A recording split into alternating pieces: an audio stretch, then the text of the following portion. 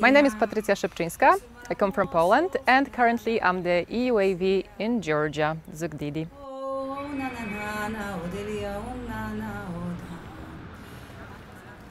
So Gamardziowa, this is our office. I'm working here with an organization called Merkuri. I work currently on this report that I'm finishing. Each country that is a part of the CEDAW Convention is obliged to file every now and then, every few years, a report presenting the current situation of women in the countries. NGOs, they have an opportunity to file their comments on this report, show all the gaps. So this is what I'm doing.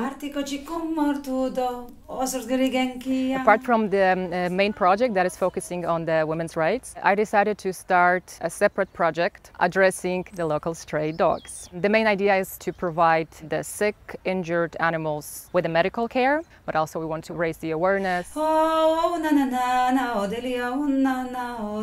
The EUAV experience is for sure a mutual exchange of skills and knowledges and ideas. You as a volunteer will learn a lot, of course, but at the same time it's very, very important that you're also bringing your own contribution, your own ideas, because in the end you can really create something really powerful.